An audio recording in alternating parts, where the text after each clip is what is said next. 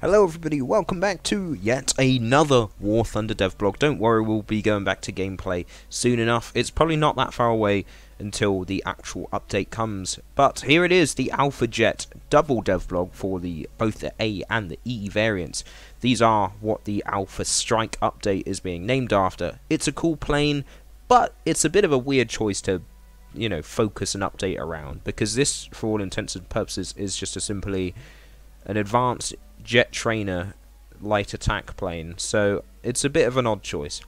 The long-awaited Franco-German strike aircraft will soon be available for you to hone your skills on in War Thunder when it arrives in the Alpha Strike major update. Today we'll be introducing you to this famous European workhorse that has trained generations of pilots. I'm surprised they didn't add stuff like the BAE Hawk at the same time, because that would make it more, well, it'd make more sense, wouldn't it? And the L-39 Albatross as well. So, features, maneuverable exclamation mark, good low speed handling, small silhouette, but no guided munition, so, this is probably going to be the new bastard at around 9.0 then, probably. That's a lot of history. So this is the German one, pointy nose, and this is the French one, droopy nose. Coming in two distinct variants, the Alpha Jet will introduce new capabilities to the French, which is the E variant, and the German, which is the A variant.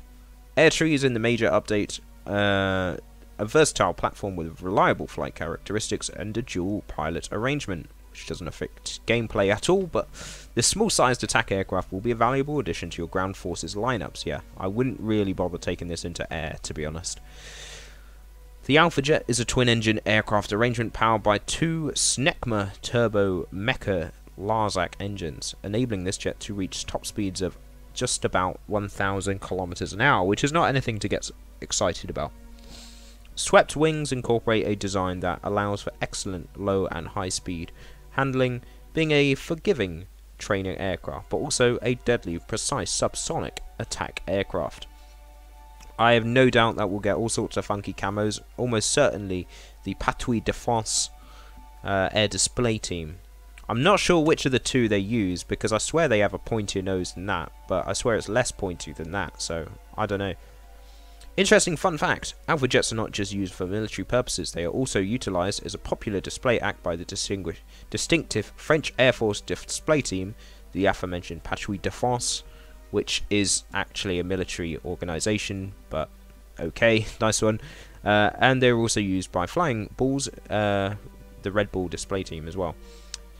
The gun pods are often converted to smoke generators and coloured dye added to get that distinctive display smoke, just like you can use in War Thunder 2. Those of you who are already familiar with the SK-60 and the Saab 105 family of aircraft will already feel at home with this aircraft.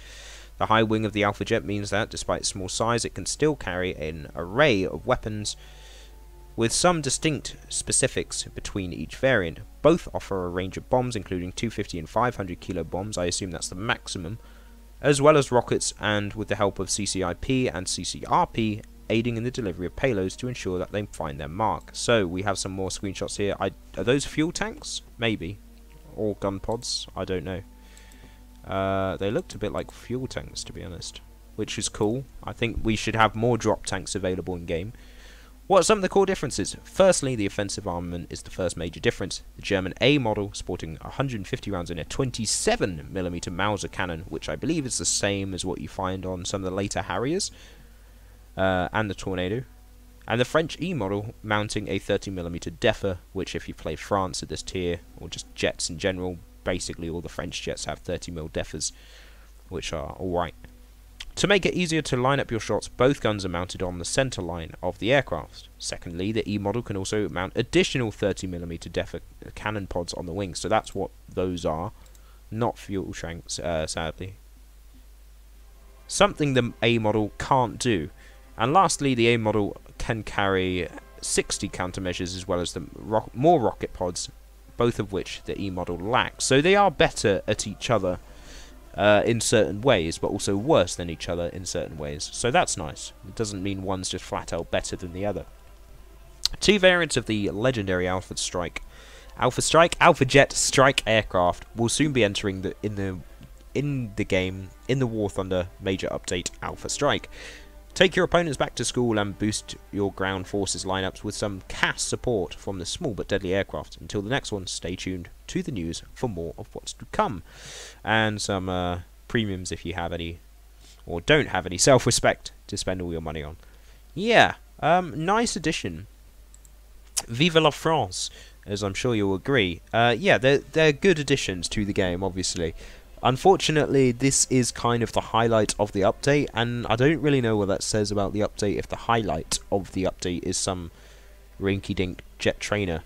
It's just kind of random, you know. It would make more sense to have more planes like this added at the same time, like the BAE Hawk and even the Iskra, if that was given a weaponized version, or the L-39 Albatross, which would make more sense to be paired along with this lot. So, there you go.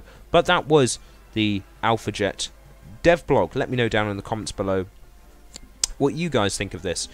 The update is coming ever closer, so luckily we should be able to go back to our usual schedule of doing gameplay, so that should be fun. And of course, comment down below what you think of the Alpha Jet. Check out the other videos on the channel, and subscribe for more, and I'll catch you in the next one.